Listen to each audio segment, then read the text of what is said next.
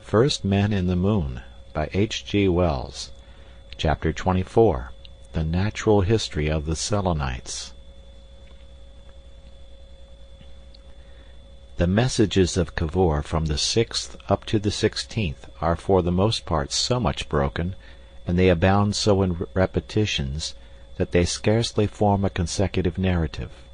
They will be given in full, of course, in the scientific report, but here it will be far more convenient to continue simply to abstract and quote as in the former chapter.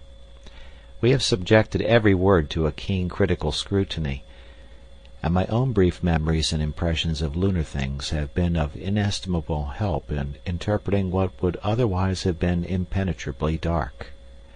And, naturally, as living beings, our interest centers far more upon the strange community of lunar insects in which he was living, it would seem, as an honored guest, than upon the mere physical condition of their world.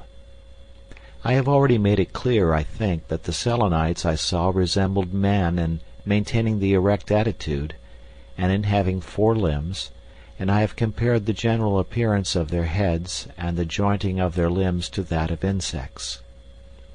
I have mentioned, too, the peculiar consequence of the smaller gravitation of the moon on their fragile slightness. Cavour confirms me upon all these points. He calls them animals, though of course they fall under no division of the classification of earthly creatures, and he points out the insect type of anatomy had, fortunately for men, never exceeded a relatively very small size on earth.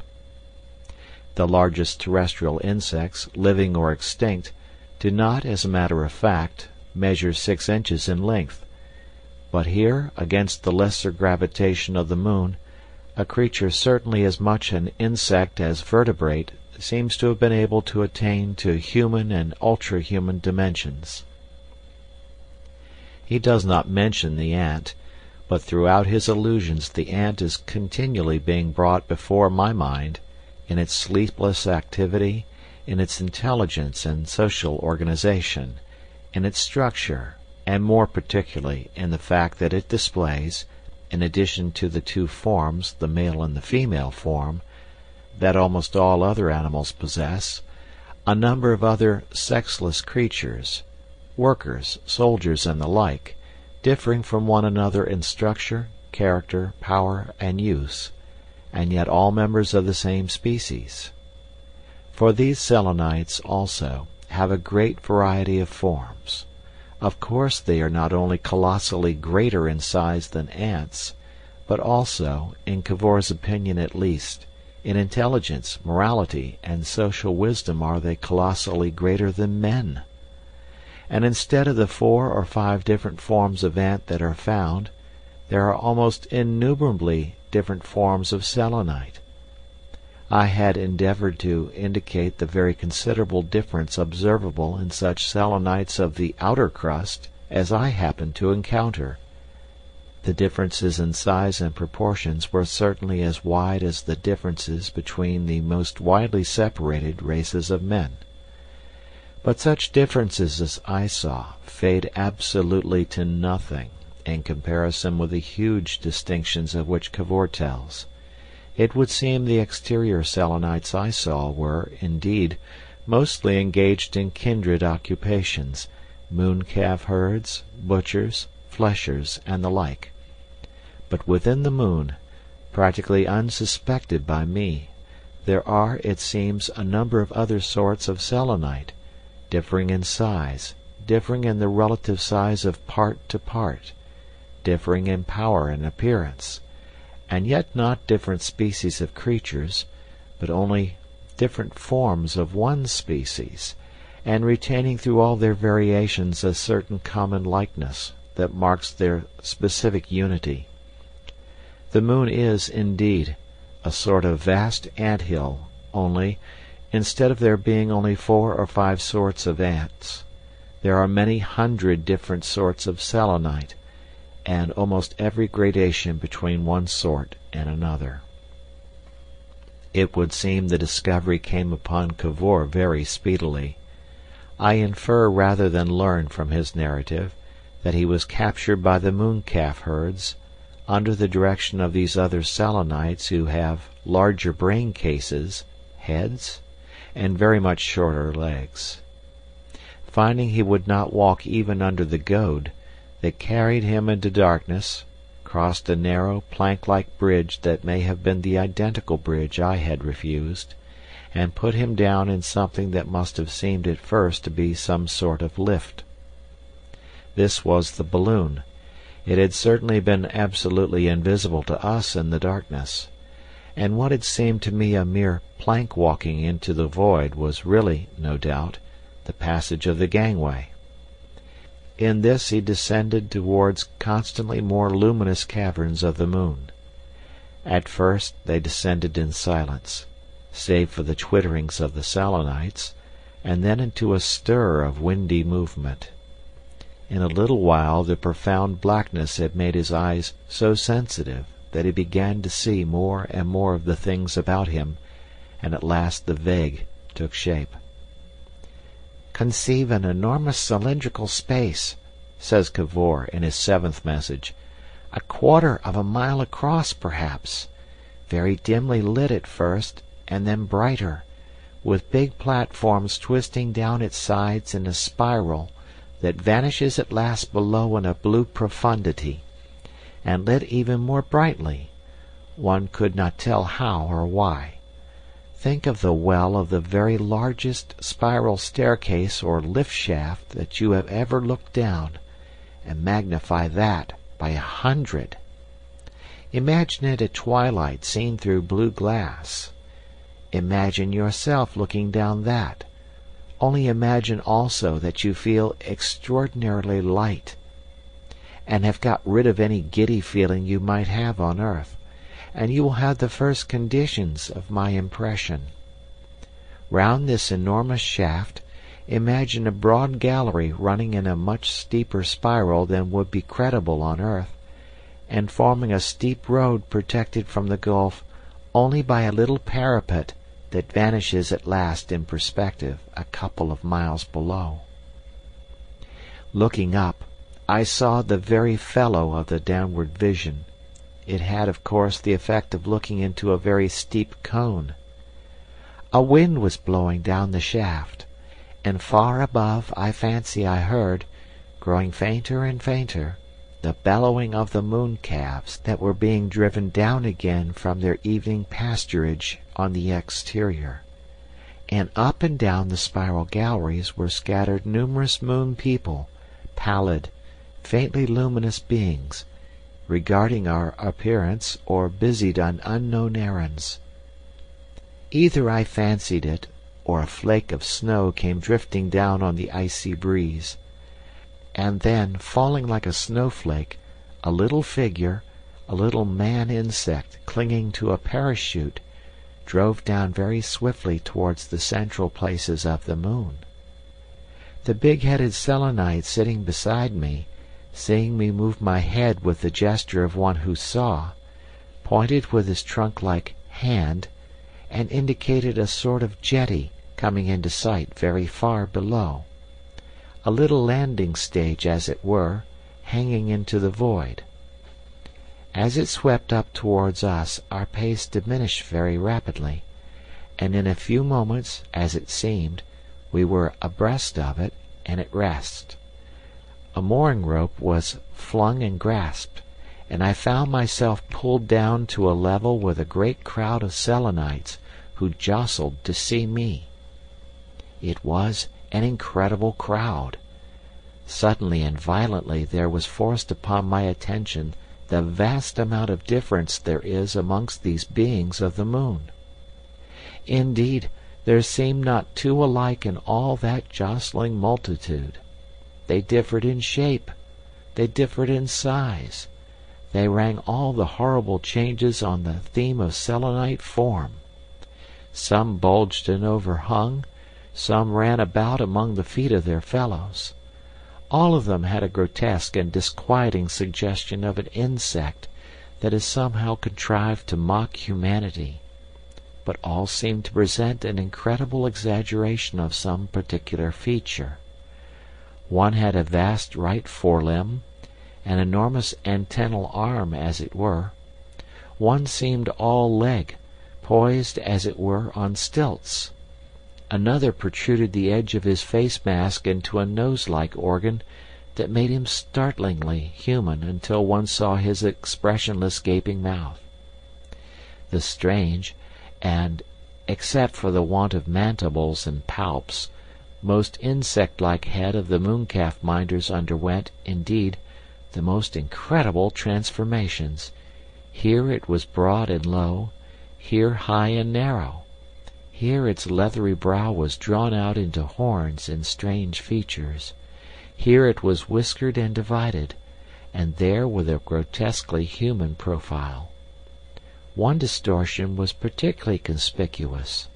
There were several brain cases distended like bladders to a huge size, with the face mask reduced to quite small proportions. There were several amazing forms, with heads reduced to microscopic proportions and blobby bodies, and fantastic flimsy things that existed, it would seem, only as a basis for vast trumpet-like protrusions of the lower part of the mask. And oddest of all, as it seemed to me for the moment, 2 or 3 of these weird inhabitants of a subterranean world, a world sheltered by innumerable miles of rock from sun or rain, carried umbrellas in their tentaculate hands, real terrestrial-looking umbrellas. And then I thought of the parachutist I had watched descend. These moon people behaved exactly as a human crowd might have done in similar circumstances. They jostled and thrust one another. They shoved one another aside. They even clambered upon one another to get a glimpse of me. Every moment they increased in numbers, and pressed more urgently upon the discs of my ushers. Cavor does not explain what he means by this. Every moment fresh shapes emerged from the shadows and forced themselves upon my astounded attention, and presently I was signed and helped into a sort of litter, and lifted up on the shoulders of strong-armed bearers, and so borne through the twilight over this seething multitude towards the apartments that were provided for me in the moon. All about me were eyes, faces, masks, a leathery noise like the rustling of beetle wings, and a great bleating and cricket-like twittering of selenite voices. We gather he was taken to a hexagonal apartment, and there for a space he was confined. Afterwards he was given a much more considerable liberty, indeed almost as much freedom as one has in a civilized town on earth, and it would appear that the mysterious being who is the ruler and master of the moon appointed 2 Selenites with large heads to guard and study him, and to establish whatever mental communications were possible with him. And, amazing and incredible as it may seem, these 2 creatures, these fantastic men-insects, these beings of other worlds, were presently communicating with Cavor by means of terrestrial speech. Cavor speaks of them as Phi-oo and Si-puff. Phi-oo, he says, was about 5 feet high. He had small, slender legs about 18 inches long, and slight feet of the common lunar pattern. On these balanced a little body, throbbing with the pulsations of his heart. He had long, soft, many-jointed arms ending in a tentacled grip, and his neck was many-jointed in the usual way, but exceptionally short and thick. His head, says Cavor, apparently alluding to some previous description that has gone astray in space, is of the common lunar type, but strangely modified.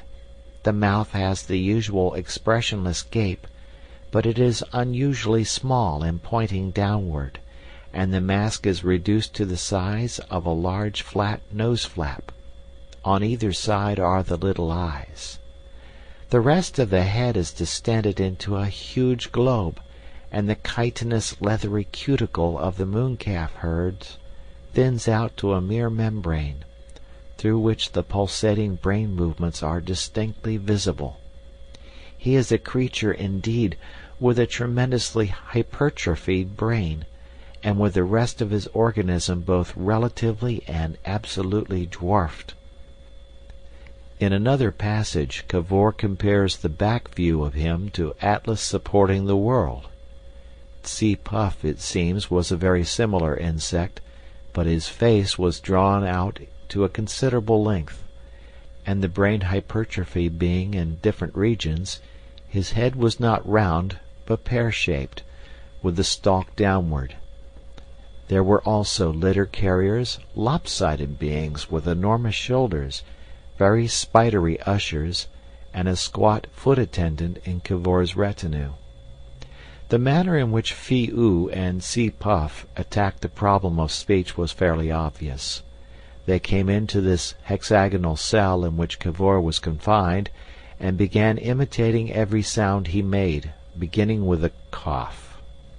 He seems to have grasped their intention with great quickness, and to have begun repeating words to them, and pointing to indicate the application. The procedure was probably always the same. Phi Oo would attend to Cavour for a space, then point also and say the word he had heard. The first word he mastered was man, and the second moony, which Cavour on the spur of the moment seems to have used instead of selenite for the moon race. As soon as Phi Oo was assured of the meaning of a word, he repeated it to Tsi Puff, who remembered it infallibly.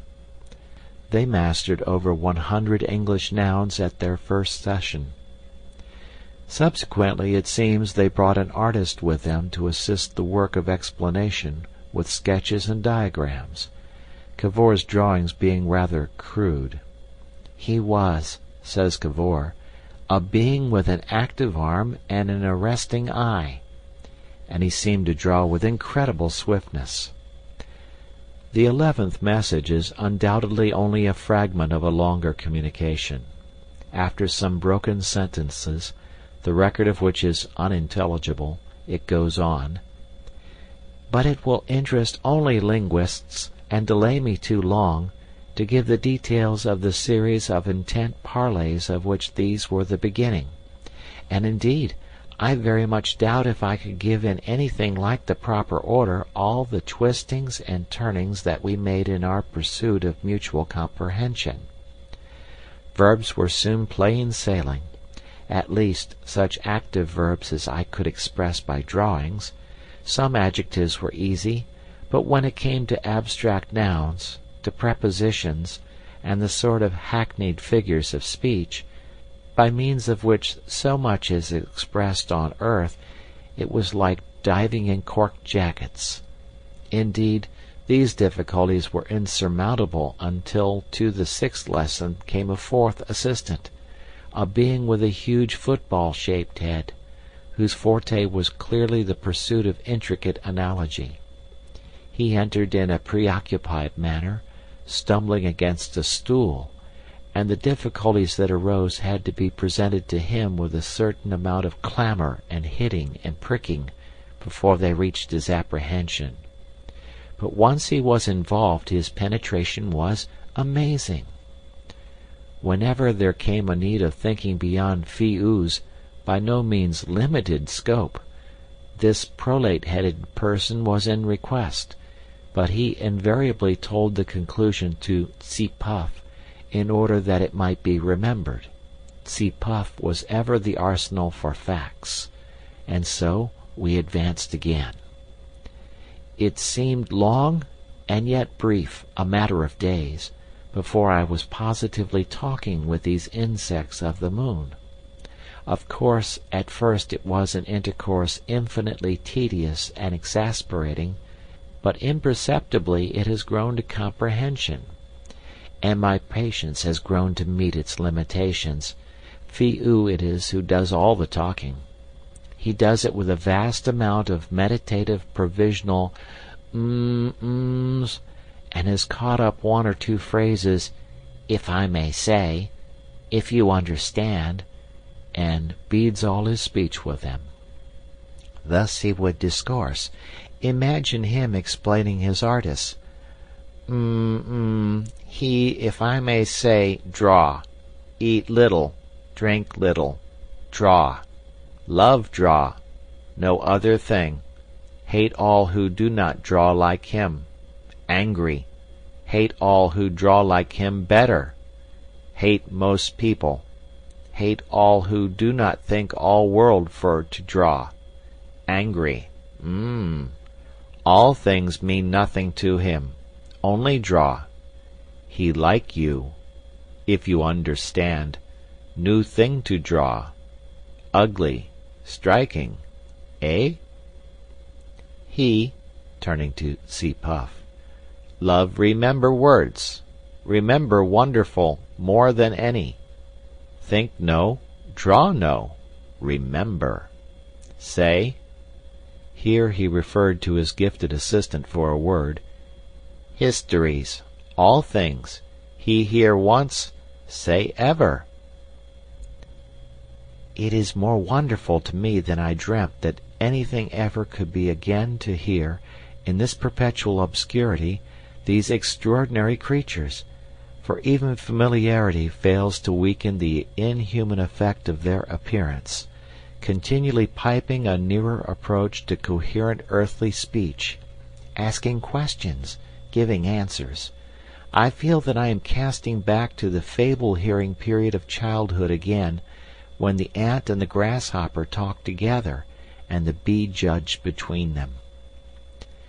And while these linguistic exercises were going on, Cavor seems to have experienced a considerable relaxation of his confinement. The first dread and distrust our unfortunate conflict aroused is being, he said, continually effaced by the deliberate rationality of all I do. I am now able to come and go as I please, or I am restricted only for my own good. So it is I have been able to get at this apparatus, and assisted by a happy find among the material that is littered in this enormous store cave, I have contrived to dispatch these messages.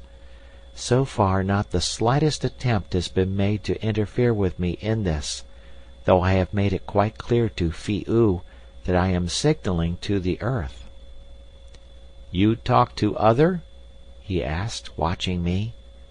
Others, said I. Others, he said.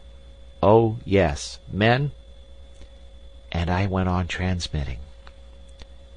Cavor was continually making corrections in his previous accounts of the Selenites as fresh facts flowed upon him to modify his conclusions, and accordingly one gives the quotations that follow with a certain amount of reservation.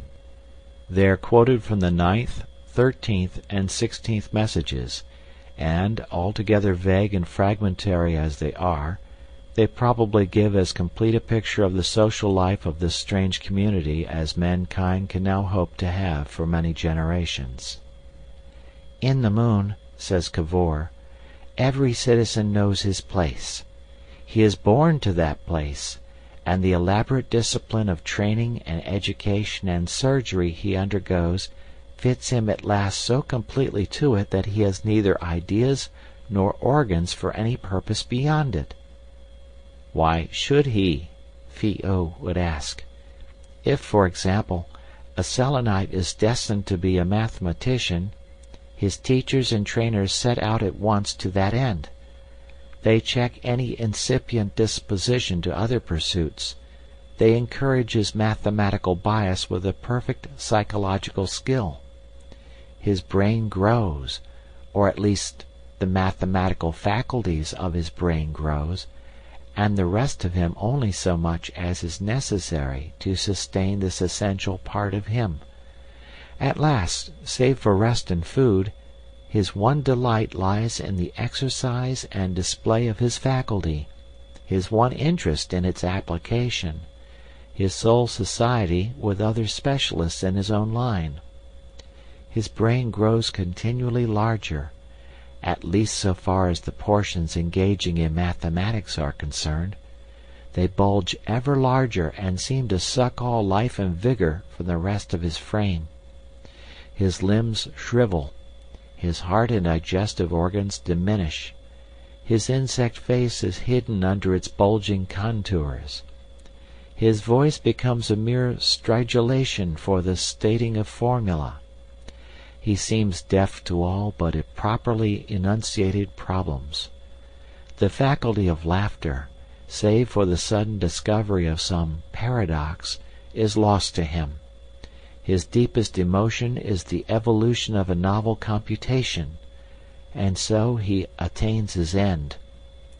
Or, again, a Selenite appointed to be a minder of mooncalves is from his earliest years induced to think and live mooncalf, to find his pleasure in mooncalf lore, his exercise in their tending and pursuit. He is trained to become wiry and active. His eye is indurated to the tight wrappings, the angular contours that constitute a smart mooncalfishness. He takes at last no interest in the deeper part of the moon.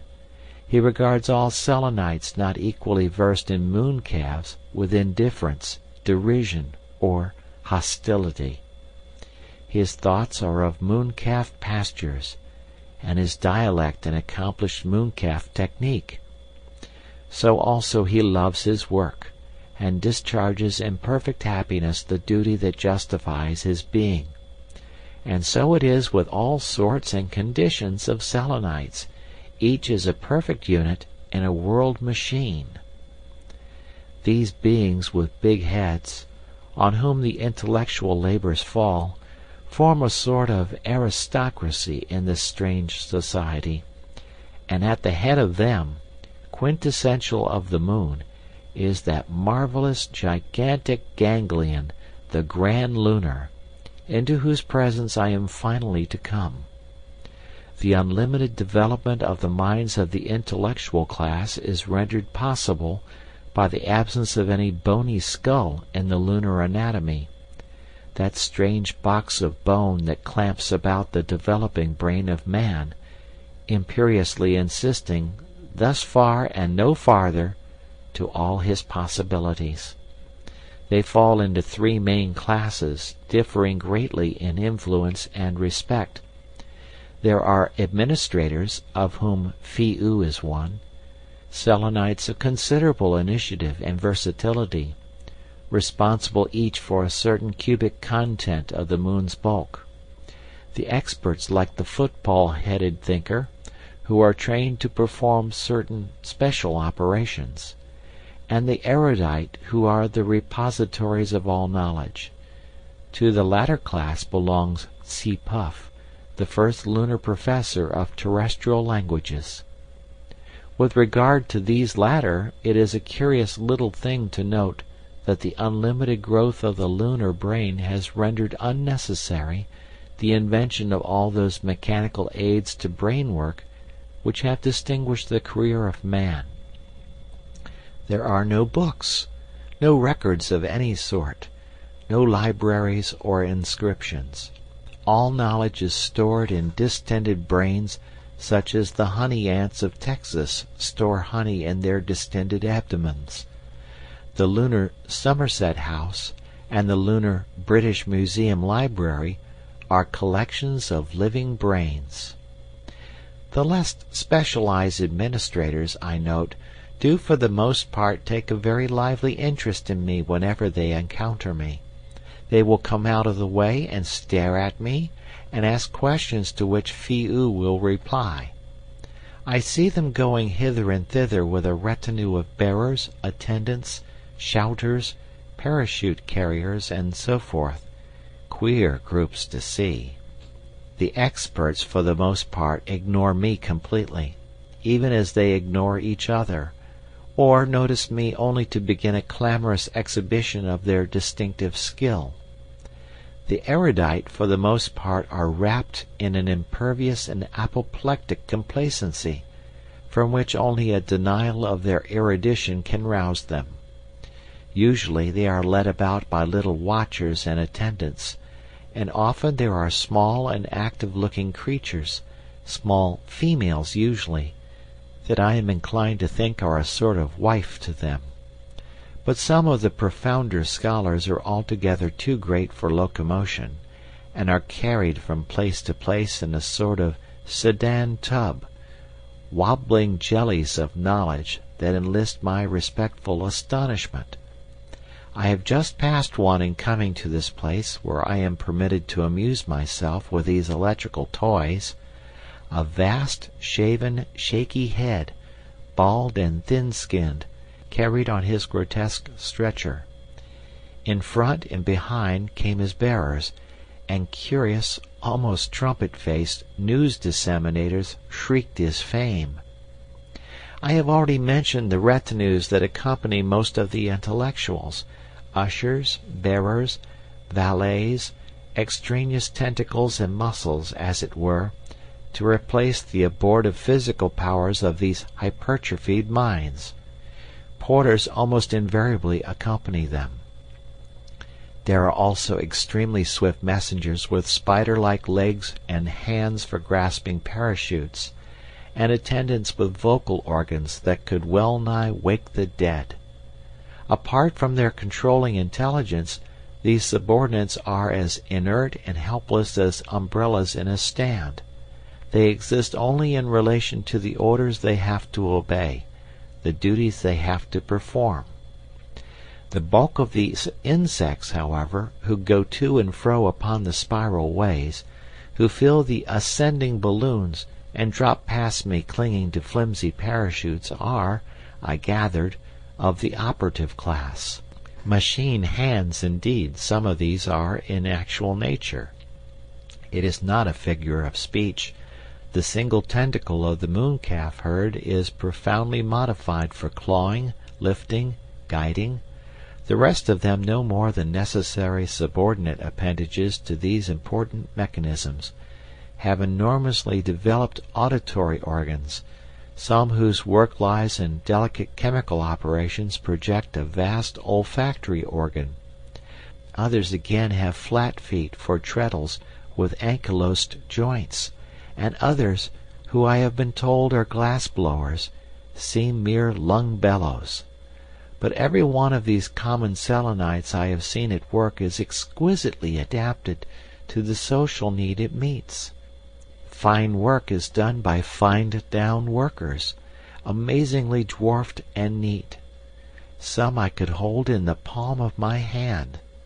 There is even a sort of turnspit Selenite, very common, whose duty and only delight is to apply the motive power for various small appliances, and to rule over these things and order any erring tendency there might be in some aberrant natures are the most muscular beings I have seen in the moon, a sort of lunar police, who must have been trained from their earliest years to give a perfect respect and obedience to the swollen heads. The making of these various sorts of operative must be a very curious and interesting process. I am very much in the dark about it, but quite recently I came upon a number of young Selenites confined in jars from which only the four limbs protruded, who were being compressed to become machine-minders of a special sort. The extended hand in this highly developed system of technical education is stimulated by irritants and nourished by injection, while the rest of the body is starved. Phi-oo, unless I misunderstood him, explained that in the earliest stages these queer little creatures are apt to display signs of suffering in their various cramped situations, but they easily become indurated to their lot, and he took me on to where a number of flexible-minded messengers were being drawn out and broken in. It is quite unreasonable, I know, but such glimpses of the educational methods of these beings affect me disagreeably. I hope, however, that may pass off, and I may be able to see more of this aspect of their wonderful social order. That wretched-looking hand tentacle sticking out of its jar seemed to have a sort of limp appeal for lost possibilities. It haunts me still, although, of course, it really is in the end a far more humane proceeding than our earthly method of leaving children to grow into human beings and then making machines of them. Quite recently, too, I think it was on the 11th or 12th visit I made to this apparatus, I had a curious light upon the lives of these operatives. I was being guided through a short cut hither, instead of going down the spiral, and by the quays to the central sea. From the devious windings of a long, dark gallery, we emerged into a vast, low cavern, pervaded by an earthy smell, and as things go in this darkness, rather brightly lit. The light came from a tumultuous growth of livid fungoid shapes, some indeed singularly like our terrestrial mushrooms, but standing as high or higher than a man. "Moonies eat these?" said I to Phi-oo. "Yes, fond." "Goodness me!" I cried. "What's that?" My eye had just caught the figure of an exceptionally big and ungainly Selenite lying motionless among the stems, face downward. We stopped. "Dead?" I asked, for as yet I had seen no dead in the moon, and I have grown curious. "No," exclaimed Phi-oo. "Him worker. No work to do. Get little drink then. Make sleep. Till we him want. What good him wake, eh? No want him walking about." "There's another!" cried I. And indeed all that huge extent of mushroom ground was, I found, peppered with these prostrate figures sleeping under an opiate until the moon had need of them. There were scores of them of all sorts, and we were able to turn over some of them, and examine them more precisely than I had been able to previously. They breathed noisily at my doing so, but did not wake. One I remember very distinctly. He left a strong impression, I think, because some trick of the light and of his attitude was strongly suggestive of a drawn-up human figure. His forelimbs were long, delicate tentacles. He was some kind of refined manipulator, and the pose of his slumber suggested a submissive suffering. No doubt it was a mistake for me to interpret his expression in that way, but I did. And as Phi-oo rolled him over into the darkness among the livid fleshiness again, I felt a distinctly unpleasant sensation, although as he rolled, the insect in him was confessed. It simply illustrates the unthinking way in which one acquires habits of feeling. To drug the worker one does not want, and toss him aside, is surely far better than to expel him from his factory to wander starving in the streets.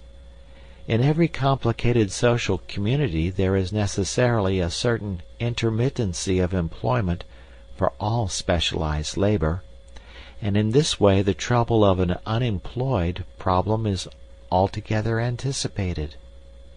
And yet, so unreasonable are even scientifically trained minds, I still do not like the memory of those prostrate forms amidst those quiet, luminous arcades of fleshy growth, and I avoid that short cut in spite of the inconveniences of the longer, more noisy, and more crowded alternative.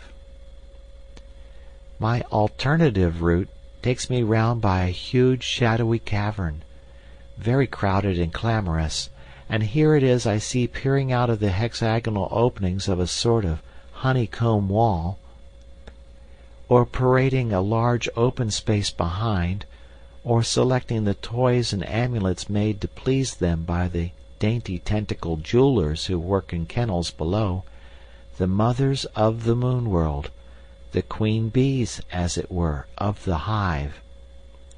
They are noble-looking beings, fantastically and sometimes quite beautifully adorned, with a proud carriage, and, save for their mouths, almost microscopic heads. Of the condition of the moon sexes, marrying and giving in marriage, and of birth and so forth among the Selenites, I have as yet been able to learn very little. With the steady progress of Phi-oo in English, however, my ignorance will no doubt as steadily disappear. I am of opinion that, as with the ants and bees, there is a large majority of the members in this community of the neuter sex. Of course on earth in our cities there are now many who never live that life of parentage which is the natural life of man. Here, as with the ants, this thing has become a normal condition of the race, and the whole of such replacement as is necessary falls upon this special and by no means numerous class of matrons, the mothers of the moon world, large and stately beings beautifully fitted to bear the larval Selenite. Unless I misunderstand an explanation of Phi-oo's, they are as absolutely incapable of cherishing the young they bring into the moon. Periods of foolish indulgence alternate with moods of aggressive violence, and as soon as possible the little creatures, who are quite soft and flabby and pale-colored, are transferred to the charge of celibate females, woman workers as it were, who in some cases possess brains of almost masculine dimensions. Just at this point, unhappily, this message broke off. Fragmentary and tantalizing as the matter constituting this chapter is, it does nevertheless give a vague, broad impression of an altogether strange and wonderful world, a world with which our own may have to reckon we know not how speedily. This intermittent trickle of messages, this whispering of a record needle in the stillness of the mountain slopes, is the first warning of such a change in human conditions as mankind has scarcely imagined heretofore. In that satellite of ours there are new elements, new appliances, traditions, an overwhelming avalanche of new ideas, a strange race with whom we must inevitably struggle for mastery. Gold as common as iron or wood. End of chapter.